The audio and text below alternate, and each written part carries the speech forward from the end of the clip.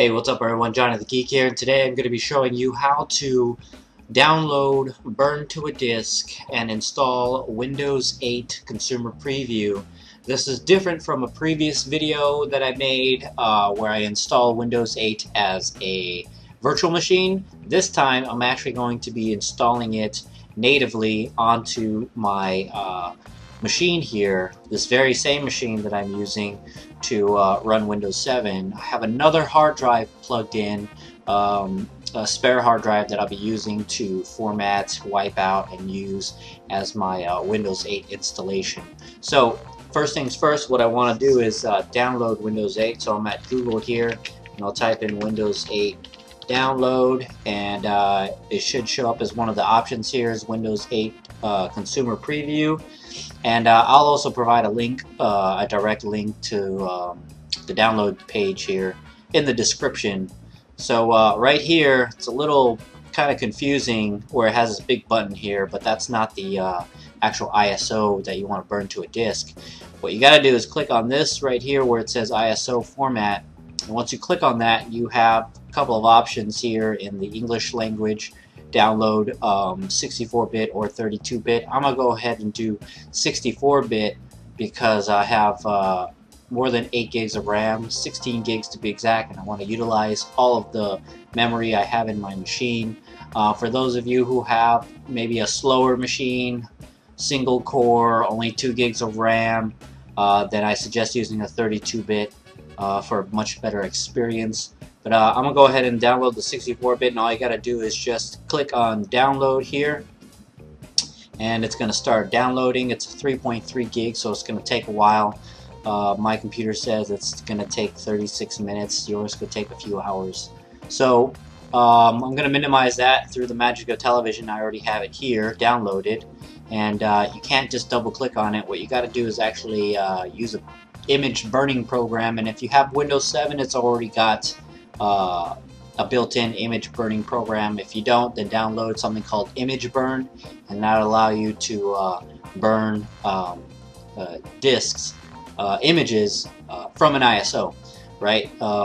If you just burn this as a data disk, as a single file, the ISO file onto a DVD, you're not going to be able to boot from it, right? This has to kind of unpack itself onto a disk.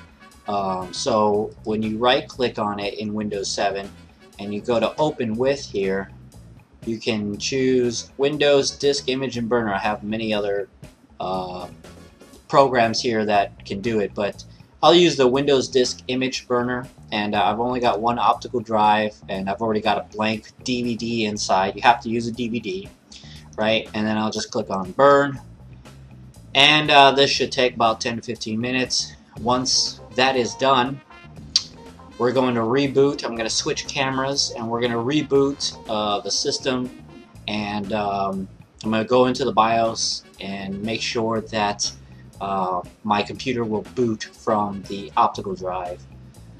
So stay tuned. Alright, so my computer just finished burning the disk. I'm going to go ahead and restart and go into the BIOS. Now your computer may already boot while a disk is inserted, but just to make sure for myself, I'm going to go into the BIOS and make sure that it is set to reboot with the optical drive first. So once you see the screen here, the BIOS screen, I'm pressing delete on the keyboard repeatedly. Now I'm in the BIOS here. In advance, you can see here that right down here, first boot device is CD-ROM, and that's good to go there.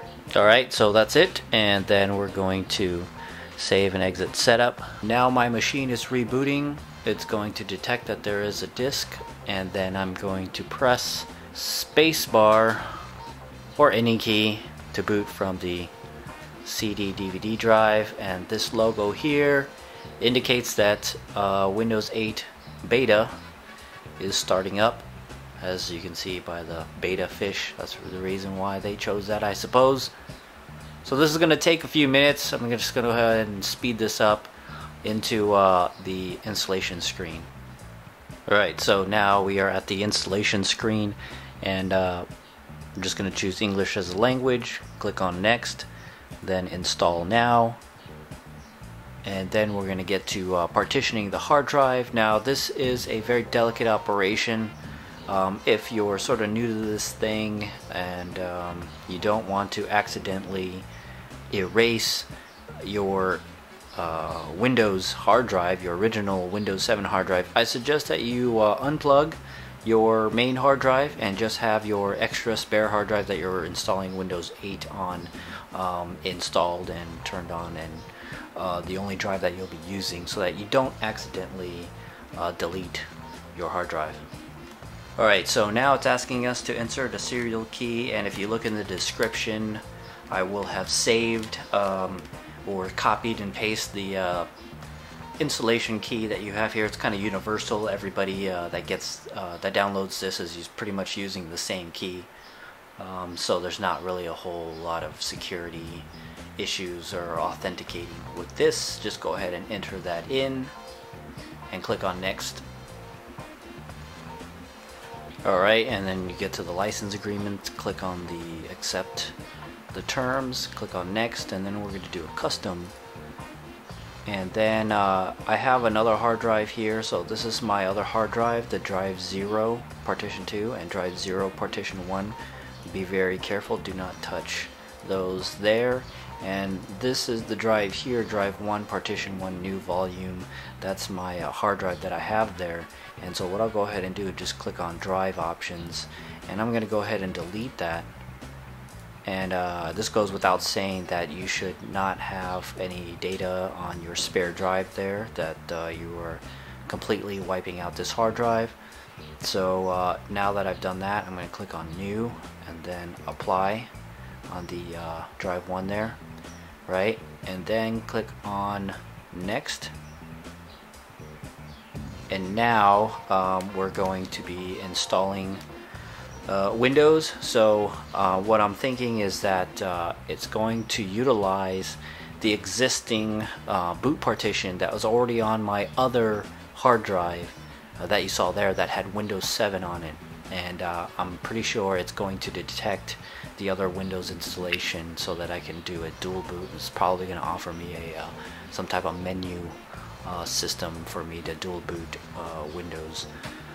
Alright, so we're just going to wait for this to finish installing and then boot into Windows 8. Alright, so we finally made it to the desktop, but we're not completely done yet. Now this extra bit that you're going to watch is entirely up to you. You don't necessarily have to do this, and that is installing the drivers for your particular motherboard.